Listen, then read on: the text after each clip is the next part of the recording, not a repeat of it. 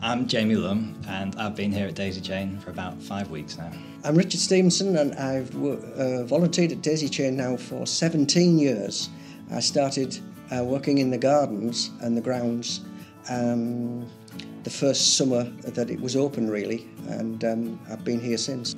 I've always been interested in working at a place like Daisy Chain, working with people with difficulties, long-term disabilities.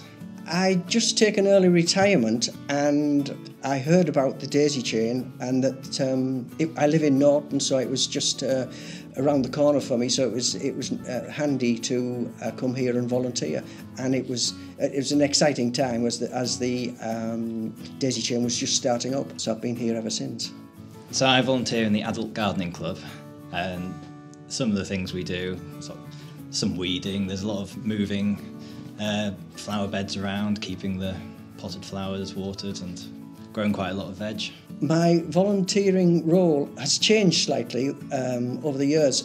Initially, I came as to volunteer in the gardens, to really keep the gardens neat and tidy and the grounds tidy. But it evolved into working with the children. The first respite care was a gardening club where the care team used to bring the children into the garden, and there was a couple of gardening volunteers who would give the children gardening activities, and the job evolved and it became that much more interesting once I was then sort of helping the children in the garden. The reason we do this in the garden club, a lot of the veg can be sold for helping fund this place, and a lot of the service users enjoy being outside, doing something practical, being out in the elements.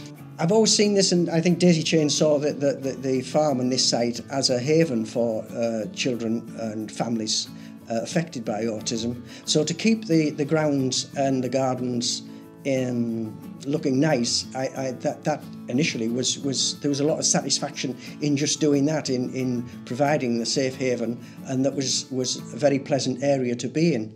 As I say, then the job, the role evolved into actually working alongside the children, and that was much more satisfying as well, is being involved with the children and directly helping children and families. Well, there's a lot to do in the garden, so the volunteers, we take some of the workload off the staff here, and we allow the service users to do more, to interact more with the garden.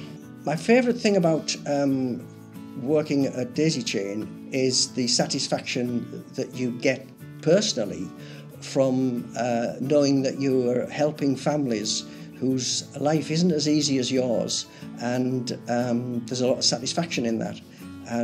But additionally, for me, I get to meet and work alongside a gardening team and volunteers of all different ages and backgrounds, and I get a lot out of it personally. I tend to think it keeps me young as well, so it's a win-win situation, really.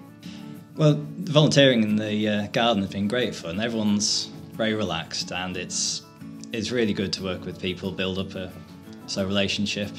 They feel more comfortable and relaxed out there. To be honest, I get a lot out of volunteering, and I would recommend it to anybody. It is a fantastic thing to become a volunteer. Just it's a wonderful environment all around Daisy Chain. Everyone's been very welcoming. Even though I've only been here a few weeks, I already feel like I belong here.